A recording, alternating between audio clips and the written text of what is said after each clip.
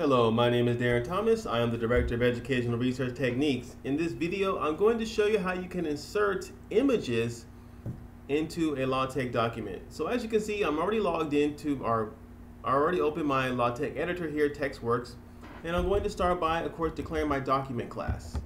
So I do the / document class, and we're just going to use an article. Next, I need to load several packages here. So the first one I'm going to load is use package. I'm going to load the Babel package, but I need to put the optional argument of English because that's the language I want to use. We're doing this to make dummy text, by the way. We're going to use a little bit of dummy text in this one. And also use package. I'm going to use the blind text. That's what I'm going to use there. And now I need to add the special package of the day. Let's see here. So / use package. And that is the graphics package.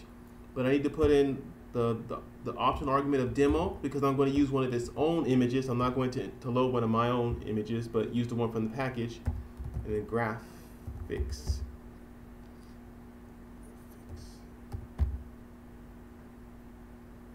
Graphics. Like so. Graphics. All right.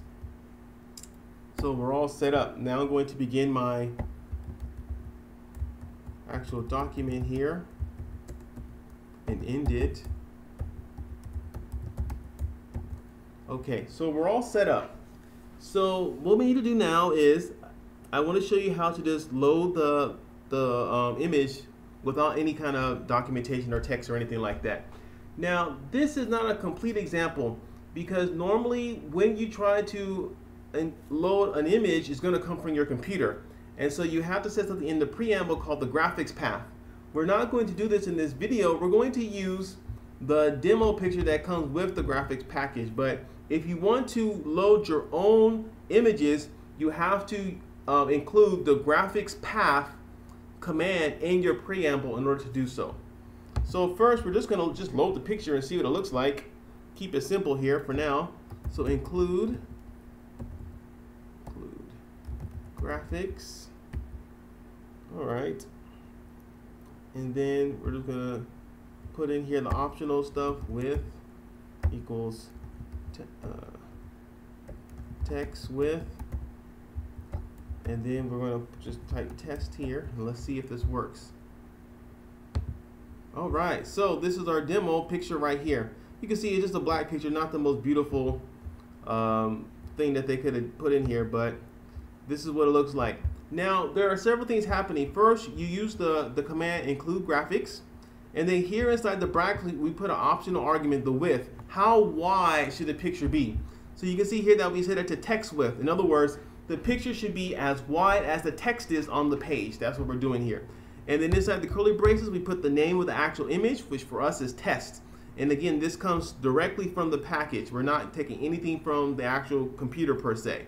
All right, now, another thing I want to mention about the brackets here is you can change this to do many different things. So right now, the width is, the width of the text. You can also use scale to give you an idea of, how big you want it to be. So it could be scale equals to 0.5 as an example, so 50% of the page. So now you can see that the picture is much smaller. And there's other options like angle and whatever and things like that. So we're going to set the width equal to the text width. That's what we're going to keep it for right now. Okay, now I want to show you how this works when you have text. So I'm just going to type in a little bit of dummy text here using the blind text command. And show you what it looks like now. And so you can see the text kind of goes around the image like this. Not the most beautiful thing, but this is what it looks like. Not that complicated. If you want to add a caption to it, you have to use an environment. And so the environment we're going to make is a figure environment. So we're going to wrap our include graphics thing inside a figure environment like so.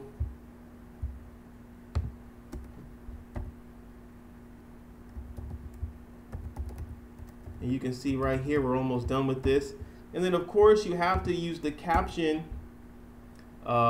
command to give it an actual name. So, example image is what we're going to call this. All right, so we run this now.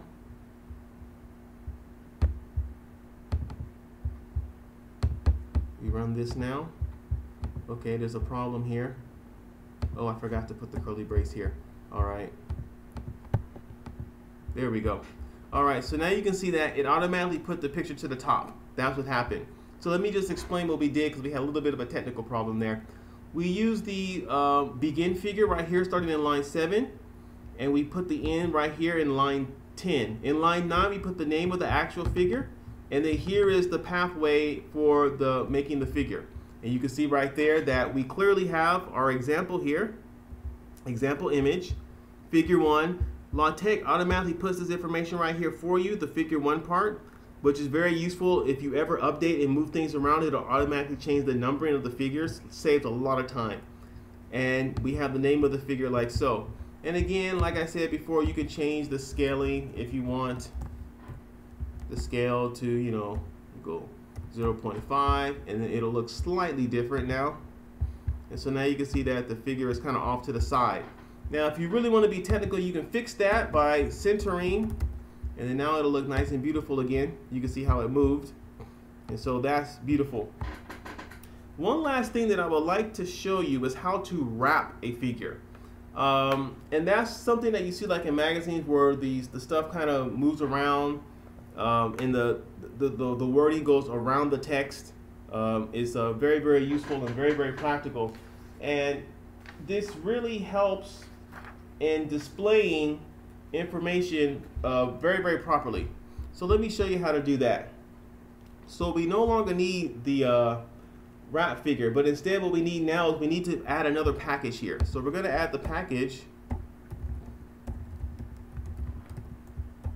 called wrap fig. We need that. And we no longer need a figure, we need wrap figure. That's what we need. And we had to put a little arguments in here. So in the second curly brace, we put an L, which is telling LaTeX we want to wrap the figure on the left-hand side of the page.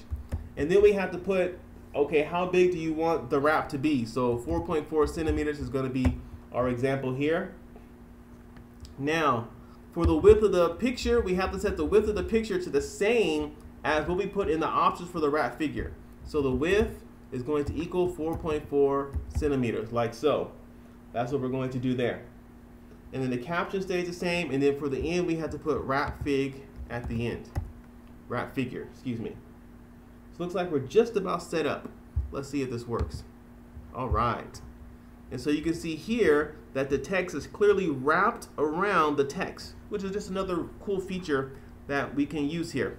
So in this particular video today, we looked at how to create or how to insert an image inside to a LaTeX document. A very, very practical tool that you can use in many different ways, whether you use the figure environment or the wrap figure environment, whatever you want. But it's just another option for you as you try to display things, you know, in your text. So we thank you for listening, and we hope to see you in videos in the future. Take care.